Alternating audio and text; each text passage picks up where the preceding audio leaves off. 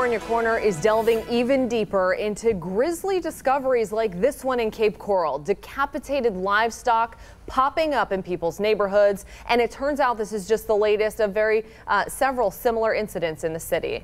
4 in your corner's Jillian Idle reporting last night that somebody recently found 2 headless goats and a headless chicken inside a canal right along Surfside Boulevard. Now she's speaking with a woman who's sharing a similar story and looking into whether the animals may have been used as sacrifices in spiritual practices like Santeria.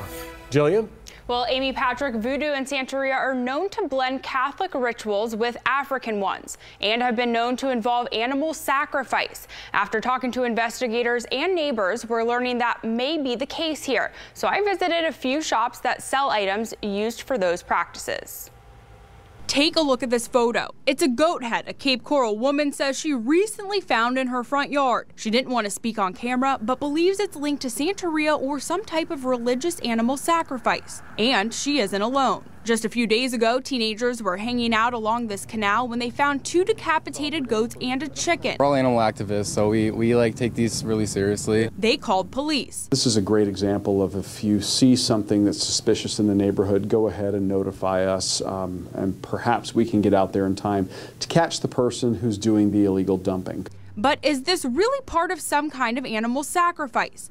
I went straight to religious goods stores to find out. So I'm just trying to find an expert. Would either of you be willing to talk about the religion? Despite selling items for voodoo, the owners of Botanica's 7 potencies say they couldn't comment. So I also stopped by Botanica La Senora Blanca in Cape Coral. I was told by the woman in the store her saints and spirits didn't allow her to talk on camera. Hearing that people could potentially be doing voodoo or some kind of religious sacrifice, is that shocking or surprising? It's honestly really, it takes a toll kind of, because it's scary. He may think it's scary, but the practice is protected under the First Amendment. Cape Police say sacrificing the animal isn't illegal, but Cape Police say disposing of the animal this way is.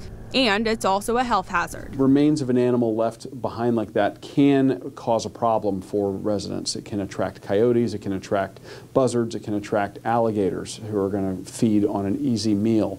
So if it's near a canal, it's something that you should be wary of if you see that.